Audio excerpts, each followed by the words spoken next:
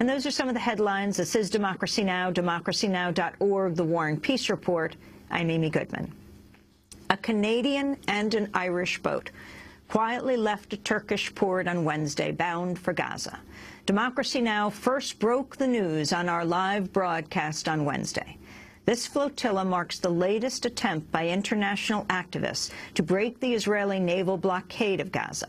Earlier this year, Greece blocked the departure of several ships from another flotilla heading to the region. In 2010, Israeli forces killed 9 Turkish activists, including a U.S. citizen, on an aid boat called the Mavi Marmara, which was part of the first such international flotilla. Well, this latest flotilla, with the 2 boats, is called Freedom Waves to Gaza. The Canadian boat is called Tahrir, Arabic for liberation, and the Irish boat is called Saoirse, Irish for freedom. Before they set sail, David Heap, one of the Canadian activists on board the Tahrir, explained the name of the flotilla. Coming out of the second Freedom Flotilla, we're calling what the current departure Freedom Waves to Gaza, because rather than thinking of it as separate, countable waves that you can call 1, 2, and 3, we're really thinking of it more as continuous waves of human solidarity, continuous waves of people intent on challenging the blockade in different ways, coming from different countries, from different ports, different groups of boats, whenever they're ready to go to challenge the blockade in a way which is less predictable than an annual flotilla, but also more creative. We go right now to a video report. The boats are now sailing through international waters. Democracy Now! Correspondent Jihan Hafiz is on board. It's an emotional moment for activists who spent weeks planning a secret mission to Gaza. After numerous setbacks and complications, an international delegation prepared to set off from a coastal town in southwestern Turkey in hopes of challenging Israel's siege of the Gaza Strip. The activists on board the Irish and Canadian boats, dubbed Freedom Waves to Gaza, organized under unusual circumstances compared to previous convoys to Gaza. Activists concealed all information about the flotilla from the public. A media embargo was in place for journalists invited to cover the event. Video journalists were not allowed to take out their cameras until the boat's departure. David Heap, a member of the steering committee on the Canadian boat, the Tahrir, explains. The cameras are just coming out now because we were keeping it very quiet and discreet before our departure, because we didn't want to attract attention to it. We didn't want to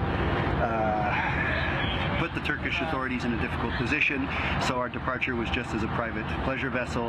There was a discrepancy between what our ship's papers say in terms of the International Naval Survey Board and what we're allowed to carry. We're certified to carry up to 50 people. They have a regulation that a private pleasure vessel can only take up to 12 people, including a captain. So very reluctantly, we reduced our delegation, our carefully chosen international delegation, and left 24 of our friends behind.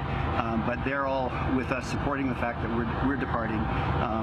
It's not about us, it's about the Palestinians of Gaza. Karen DeVito, a member of the Canadian delegation, attempted to reach Gaza from Greece this past summer before Greek authorities, under pressure from the Israeli and U.S. governments, intercepted the boats before they could reach international waters. It almost seemed like a replay of what happened this summer when we were unable to sail. That was a manifestation that the blockade has been outsourced, and that was very, very disappointing. This time, we had to leave some people behind. That's heartbreaking, to leave our colleagues behind. It's a bittersweet moment, but we really want to bring attention to the fact that ordinary people everywhere should be able to live in peace and in the presence of justice, and without fear in their everyday lives, and without fear overall that they're going to be invaded, occupied. These boxes were labeled as food, but they are actually filled with medical supplies.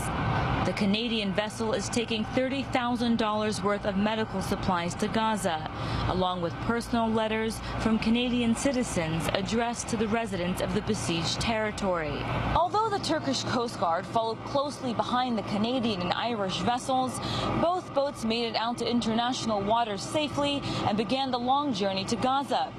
The main obstacle now that could prevent both boats from reaching their final destination is the Israeli response. In May of last year, Israeli commandos killed 9 activists when the first flotilla tried to sail to Gaza. Activists say they have trained in non-violent resistance in the event the Israelis board the vessels. Kit Kittredge is the only American delegate. She says those on board are trained in nonviolent resistance and are prepared for the possibility the Israelis intercept the boat. We just reached international waters, so I'm ecstatic, and I also anticipate that the Israeli army the Navy is probably considering boarding us at some point on our way to Gaza and the siege. And I'm not feeling fearful. I'm feeling actually pretty peaceful, and that's what we are. We are a peaceful boat and a peaceful flotilla going to end the siege. As news of the flotilla continued to circulate throughout the night, Israeli forces announced their navy is prepared to block the boats from reaching Gaza's shores. To prevent a possible assault by Israeli forces in the evening, organizers are planning for both boats to reach Gaza's territorial borders during daylight hours. In the meantime, both vessels sail freely into open waters. Jahan Hafiz for Democracy Now! On the Tahrir en route to Gaza. And we are joined right now by Jahan Hafiz, who is on board the Tahrir. That's the Canadian boat, part of the 2-boat flotilla headed to Gaza right now in international waters. We'll see if we can hear her clearly. Jahan, are you there? Jahan, are you there? Jahan, can you hear me? Yes, I'm hearing me. Ah, very good. Yes, I'm here. If you could Yes, just tell us Yes, we can hear you fine. Can you tell us the latest report from where you are in international waters? You're on the Tahrir, the Canadian boat. The other boat that is alongside of you, the Irish boat. Have you made contact yet? And what are your plans, the group's plans on the 2 boats at this point? Yes, for the first time today, actually since this trip was planned, the delegations from the Canadian boat were able to make physical contact with the Irish boats. As we've been sailing, it's been the waters have been very rough here, so they haven't been able to board the boat, and we haven't been able to board their vessel.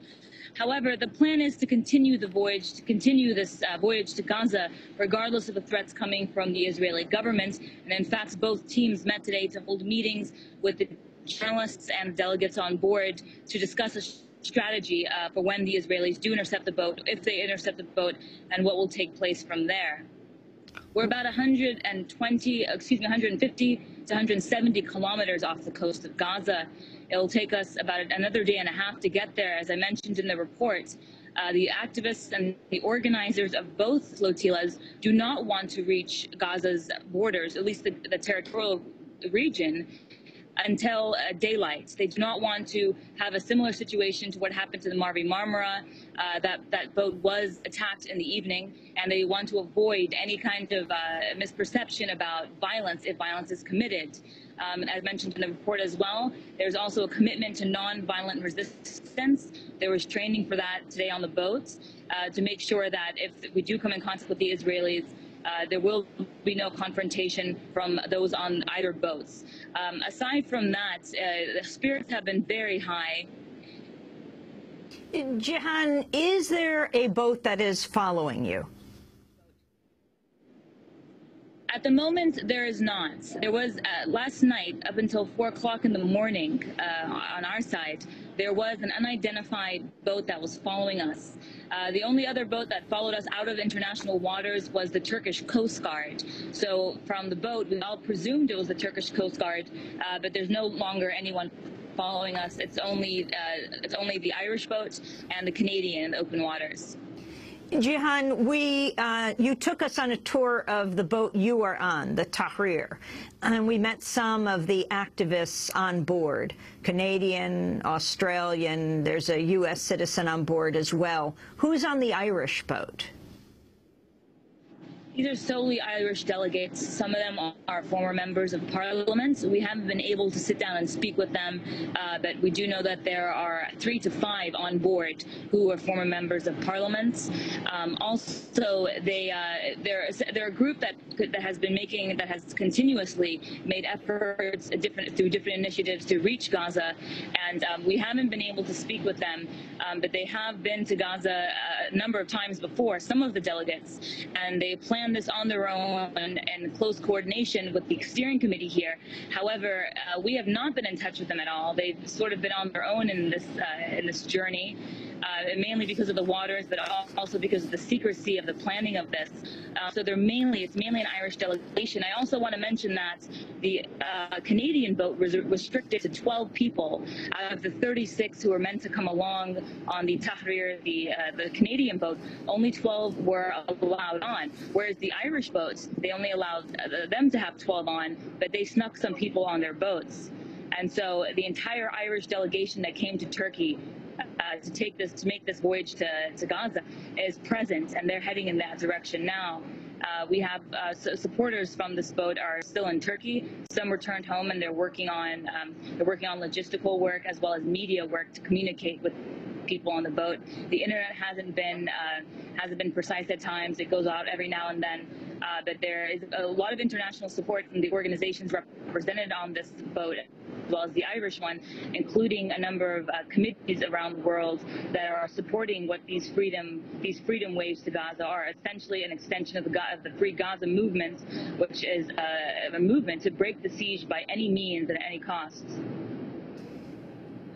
Is there fear on board your boat, the Tahrir, the Canadian boat that you're covering? There are 12 people on board the boat, is that right? The captain, 6 activists, and 5 journalists. Yes, there is concern. I wouldn't say fear. I think people here are defiant in that they believe in what they're doing, and they believe that what they're doing is peaceful, and that they will, even if there is any kind of the Israelis do board the boat or intercept the boat, there will not be any resistance, any violent confrontation from any of the activists here. So the concern is mainly losing a lot of their equipment. Some people came here with their cell phones, their laptops. I have camera equipment here. So there's a lot of concern about if we do get detained on international waters, what will become of our personal items, but as well, what will happen when we're in detention, how long will we stay there? And there are some Arabs on this boat, and they expressed a deep concern that they could be detained by Arabs, and possibly their legal rights will not be respected the way the international delegates will be. And so there are legal teams now working on the ground in the United States and in Canada to ensure that those who have either visa issues or who are concerned about being detained by the Israelis will have full legal rights in the event that that the Israelis do board the boat. Jihan Hafiz, I want to thank you for being with us, reporting for Democracy Now! On board the Tahrir. That's the Canadian boat, one of 2 boats in what they're calling the Freedom Waves to Gaza Flotilla that set sail yesterday from Turkey, bound for Gaza. She's speaking to us from the high seas. We will follow this journey through the day through tweets and reports at our website, democracynow.org. This is Democracy Now! We'll be back in a minute.